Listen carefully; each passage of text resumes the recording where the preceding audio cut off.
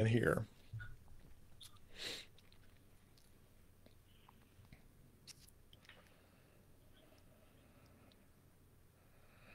All right, looks like we are going live on Facebook now. And we do have some folks on the conference call, several joining us this morning. And we'll give it just a minute for those who are on Facebook to join in. Those on the conference call, as a reminder, put yourself on mute so you can hear me, but we can eliminate the background noise as you mute your lines. I do see several there who are already joining in. Hey, good morning, Bradley. Jerry Ann there, good morning. And we have several on the conference call as well. Brother Norman, good morning. Bonnie Jones, Keith, hey. Jim is with Bonnie as well. That's a good thing. All right. Betty, good morning. Beverly, good morning. Barbara, good morning. All right, lots of folks joining on Facebook. And Nancy is there on as well. Good morning. And we have a lot on the conference call this morning as well. I told the conference call folks they would be our Amen Corner this morning. Hey, and good morning, Peggy. Several joining in as we start to go live this morning. Chip and Julie, hey, good morning. Glad you all are on. All right, this morning we're going to be in Isaiah chapter 1. I'll give you a moment to turn there, or if you're looking at your Bible electronically, to scroll there with your electronic device. And we'll be looking at Isaiah chapter 1, verses 10 through 20. I love to study prophetic books, and I love the opportunity that we have to start to dive in. Hey, good morning, Ralph. And to dive into those so that we can glean all the truths that there are. You know, there's so many times that people are afraid of prophetic books because they use a lot of imagery and they use a lot of forward ideas, and it's very difficult sometimes to even understand the frame of reference from which they're coming. But one of the biggest things that we can realize as we start to get into Isaiah, and even when we study other prophetic books, is this: God has a message of hope for you in prophecy. Yes, it can be scary. And yes, there can be situations and items in those that may cause you, hey, Leanne and Ren, that can cause you to even shake in your shoes a little bit as you read them. But the number one thing we can realize is there is hope in prophecy. And that hope is a blessed hope that we have in Jesus Christ. So this morning, as we start into Isaiah, Isaiah has an important message for us right from the get-go. And that is, it is important for us as children of God to be and behave as true believers. You know, in our lives each day, paying bills, going to the grocery store, getting our car serviced, our days are filled with mundane tasks that become routine and often even put us on autopilot. Well, sometimes even church and our personal devotion times can fall into these repetitive ruts as well, where we start to go through the motions. Even relationships can become stale and fade into the background of our daily routines and the ruts that we sometimes get into. And good morning, Pat. I'm sure Dudley's with you as well. And we'll say, Pat, we're praying for you and your family this morning. Her mother had her home going. And so we're praying for y'all as you go through that. We love y'all. I'm praying for you. Sometimes even our church and devotions then can fall into these repetitive ruts as well, and relationships can. And this is especially dangerous when our relationship, our fellowship with our Heavenly Father can also be suffering from this idea of being in a routine or a rut. To give us the context, from Isaiah 1 to chapter 4, many of the prophetic books in the Old Testament start by introducing the prophet and the prophet's call into ministry. But the book of Isaiah starts a little differently than that. The first few notes of Isaiah gives a vision from God in the first few verses. And verse 2 launches immediately then into a condemnation of God's people. And the call of Isaiah to prophetic ministry doesn't even show up until later on in chapter 6. This arrangement then leads to almost a shock as you read it in comparison to other prophetic books. The reader is blasted with this fiery anger that comes from the prophetic vision that God has, even against his own people here. And Isaiah puts this condemnation in the form of a covenant lawsuit, a term that might need a little bit of explanation here, because a covenant is something more than just a contract. It's something more than just a promise between people. A covenant, the closest thing that we have with a covenant in today's society is a marriage covenant, because there's something that comes along with a covenant that you don't get in a contract, and that is this idea of relationship. So when we think about a covenant between God and his people, we're talking about not only some type of a legal contractual agreement between two people, but a legal contractual agreement between two people that involves a relationship between those parties, a close and personal relationship. So Isaiah takes on the role of a prosecuting attorney, as so often prophets in the Old Testament did. And this role was common for them, but it was not the only role of prophets. Prophets also brought hope, and they also brought comfort. They represented the people's case to God, and they sought to change the hearts of the people so that the covenant relationship between God and his people could be restored, and the legal case against them would be dropped. Even in Isaiah 1:16 through 20 talks about that. Kathy and Otis piped in there, and David and Wanda as well. Good morning, y'all. In other words, Isaiah not only condemned the hearts and the behavior of the people, he also promised them hope for the future.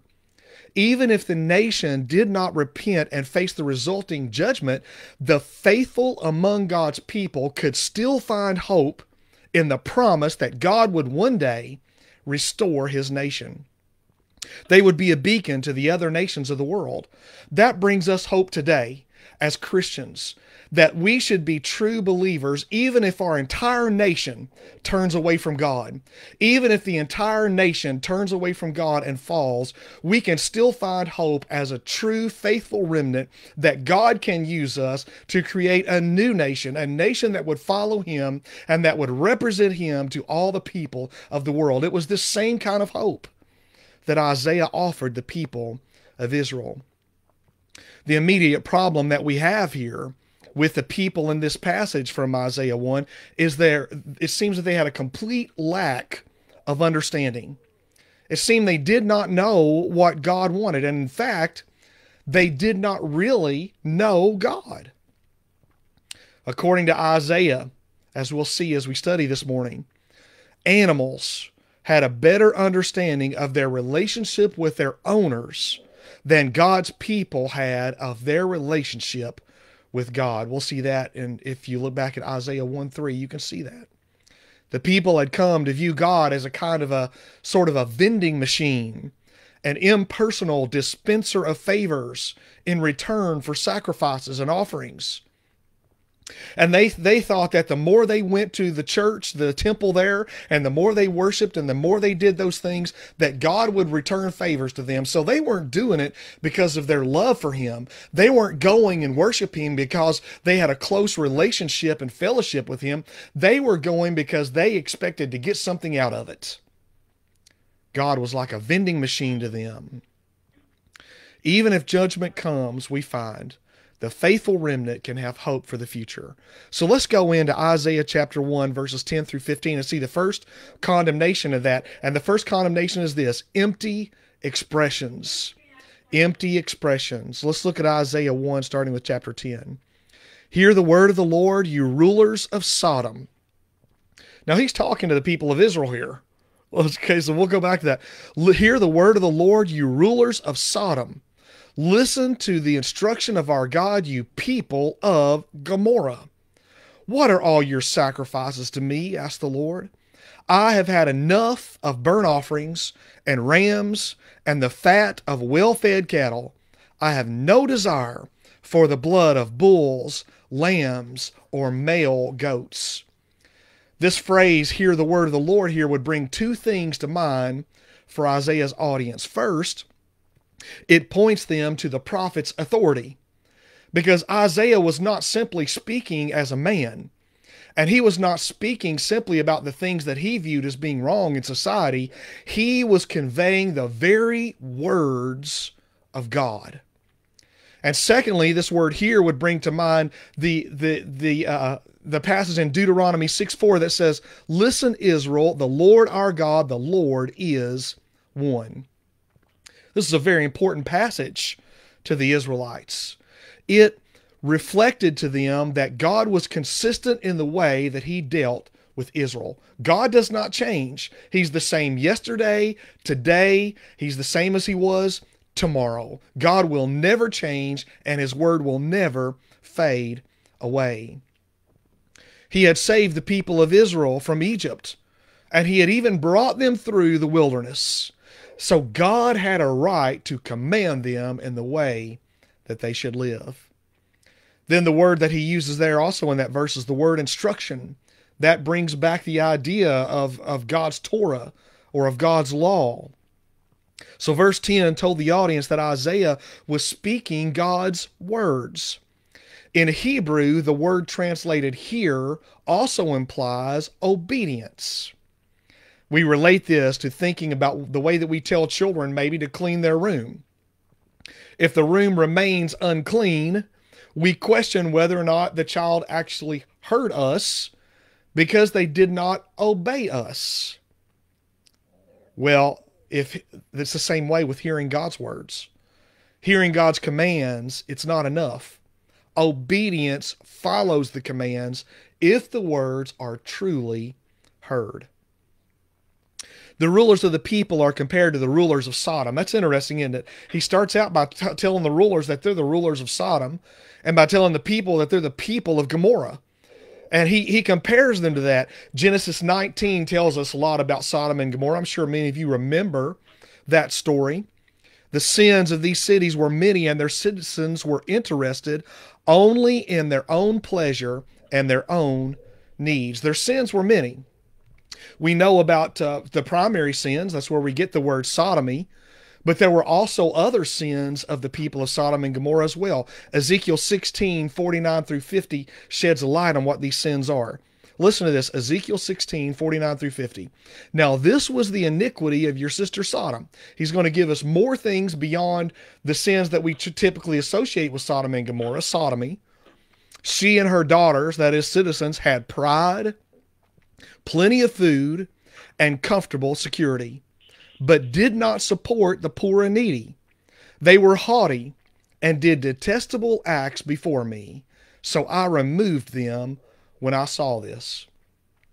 They were so proud of their sin, the people in Sodom and Gomorrah did. They were so proud of it that the men of the city came out and demanded Lot to bring out the angel who were in his home so they could have sexual relations with them. It was no doubt shocking to Isaiah's audience to hear that they were as bad as these cities that were destroyed by fire from heaven. The people of God, see, had become prideful. They had rejected God in just about every way possible.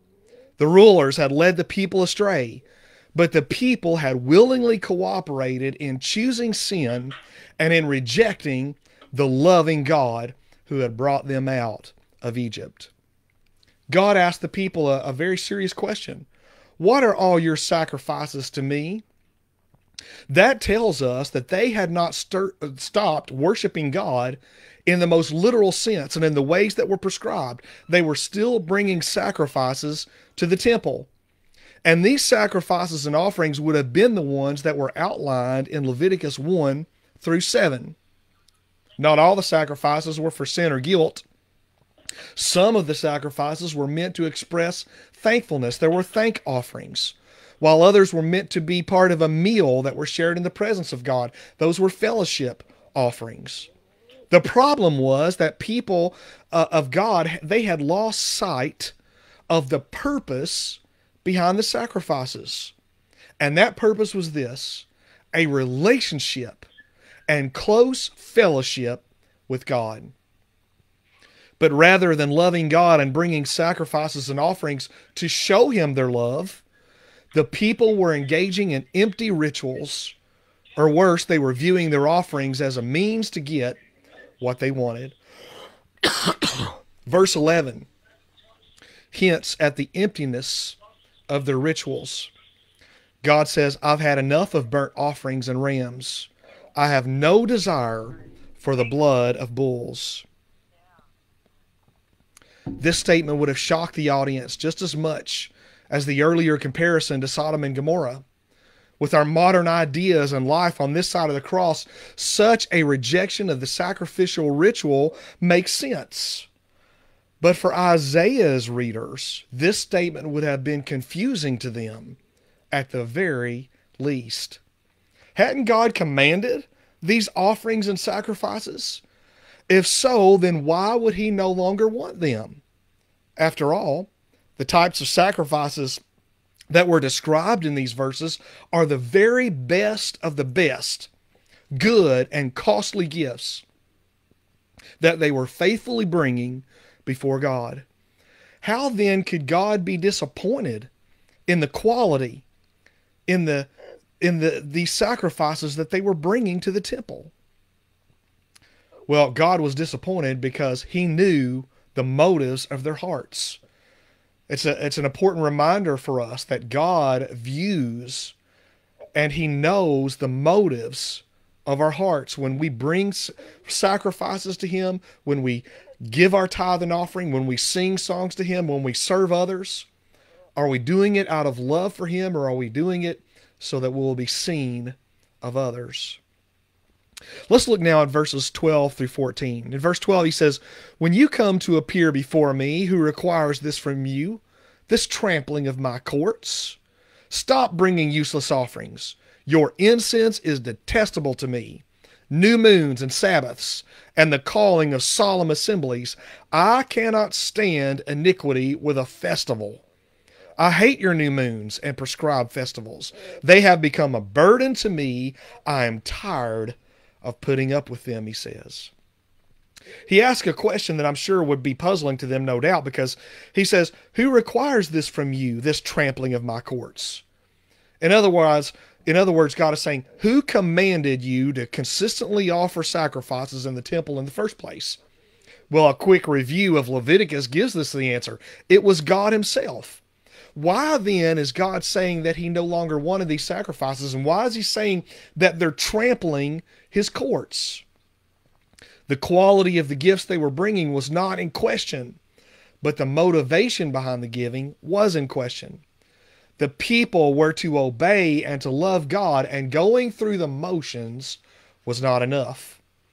Repetitive sacrificial activity, that is, trampling out God's courts, without love for God, is an empty affair. In God's eyes, it was meaningless. The people might as well not offer sacrifices at all as to come in and trample his courts while really not loving God, because doing so was an insult to him. Just in case the listeners had missed the meaning of how unwelcome their sacrifices were, he goes further, and the Lord makes it clear with the phrase, stop bringing useless offerings. The offerings were useless because in and of themselves they did not accomplish anything. Anything at all. The Israelites thought that the offerings appeased God and earned them his blessings. The idea of trading offerings and sacrifices for the blessing and protection of a God was prevalent among the people that surrounded the nation of Israel.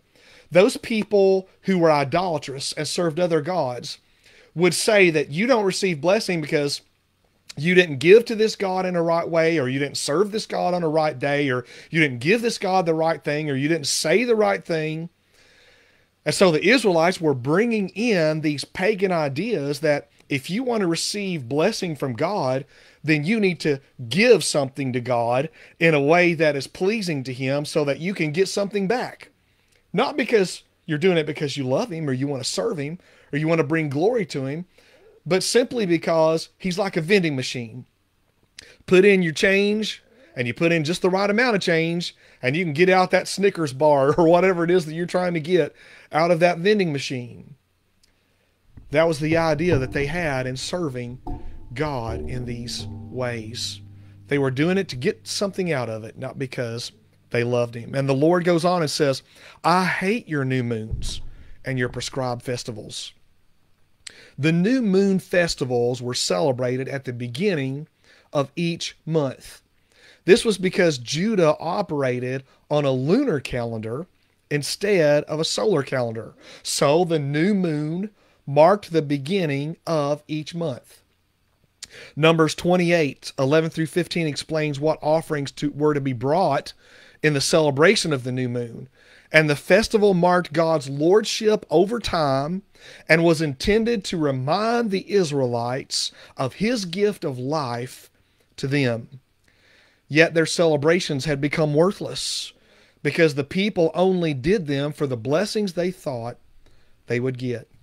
Keith says this is related to our time. It is, brother. I appreciate that. Yes, so much. Likewise, he mentions the Sabbaths. The celebration of the Sabbath was a favorite test case for many of the prophets. This is because observing the Sabbath demonstrated trust in God. We see this in the account that was given in God's providing the people manna when they were out in the wilderness. They were told not to gather more manna than they needed for each day. And that was an object lesson to them that God provides them what they need for each day. When is the last time that you had to rely upon God for the needs of that day? We should rely upon him for the needs of every day and get up and say, God, thank you for this day. Thank you for giving me what I need today. May I use it to glorify you. How can I serve you with this new day that you've given me? God chastened the people because they weren't supposed to gather on the Sabbath. Instead, they were supposed to gather extra so they wouldn't have to gather on the Sabbath. But still, some people did it anyway. And their manna would be ruined in so doing. They weren't trusting God. They weren't trusting him to provide what they needed. And they misused the Sabbath. Let's look at verse 15 in Isaiah chapter 1. When you spread out your hands in prayer, I will refuse to look at you.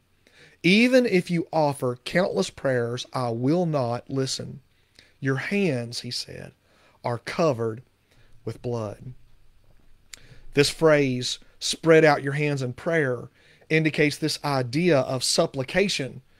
The supplication is a posture that's used when somebody was praying in an intense want or need for something that God would take care of. When we talk about supplication, we are pleading to God for something that is God-sized. Well, Isaiah's audience undoubtedly expected that their requests would be granted, given how many offerings and sacrifices that they were bringing to the temple. What a surprise they must have gotten as they listened to Isaiah. And he said, God is telling you, I will refuse to look at you. Looking at someone implies that you have their attention.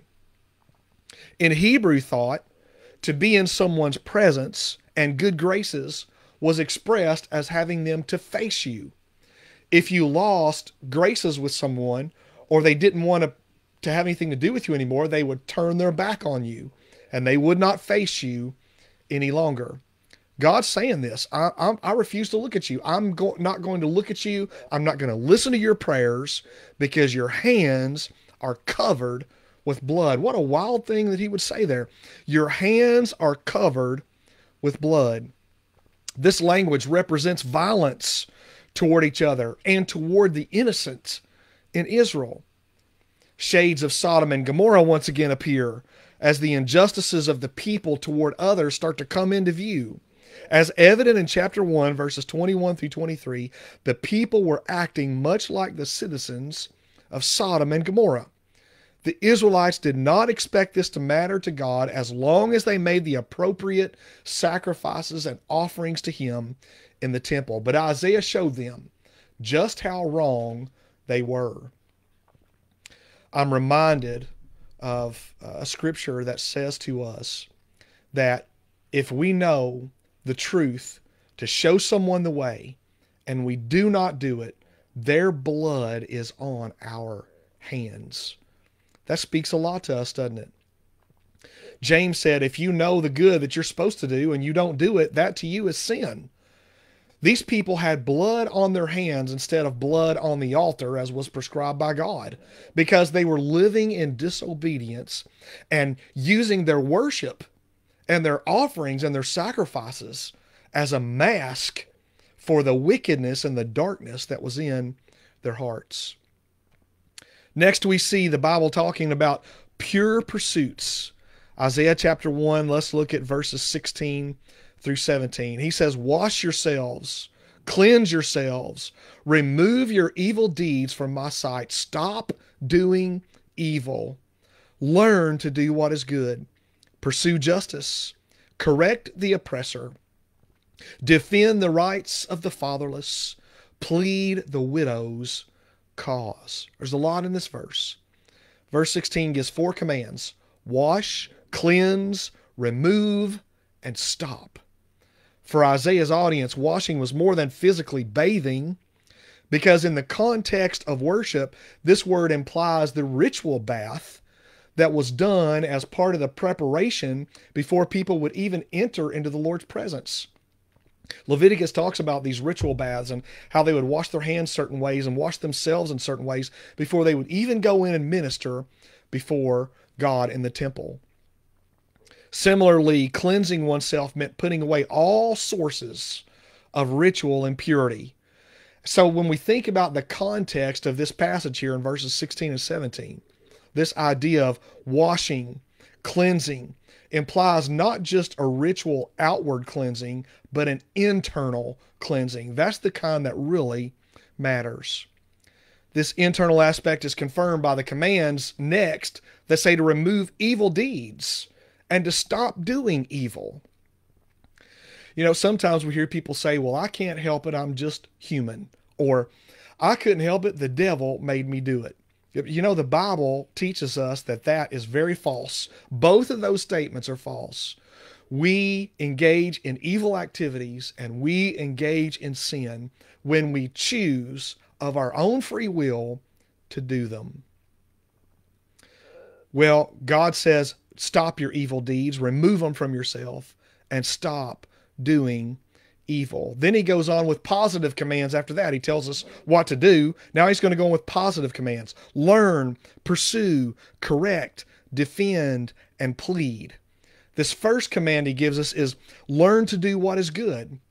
This gives us the question of how the Israelites were to learn what to do good. How would you do that? Well, you have godly people around you and you have godly pursuits within you by studying the Word of God and by spending quality time with Him each day. Then he talks about pursuing justice.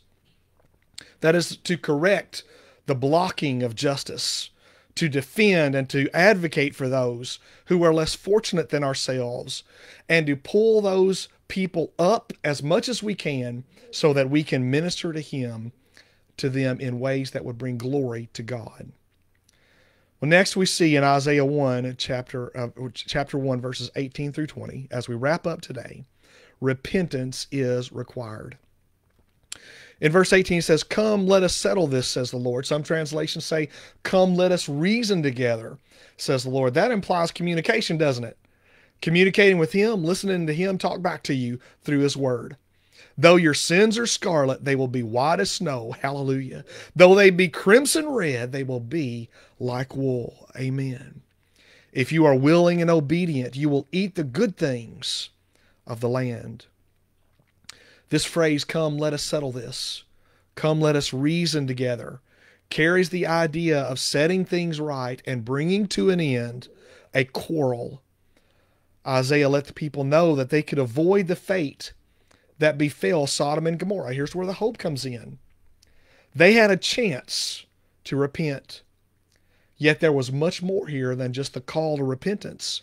The two major issues that Isaiah pointed out to the people were their lack of obedience and the connected theme of their inability to be aware of who God is and what he desires.